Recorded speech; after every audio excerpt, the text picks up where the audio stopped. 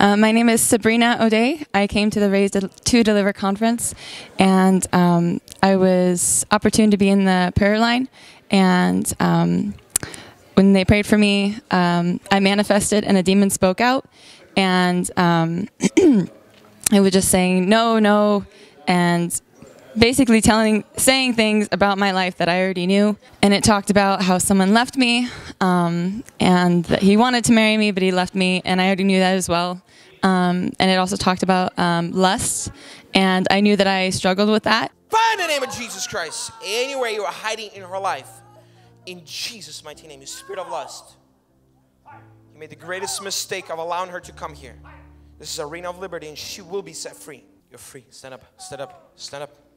Stand up, stand up, stand up, stand up. Jesus.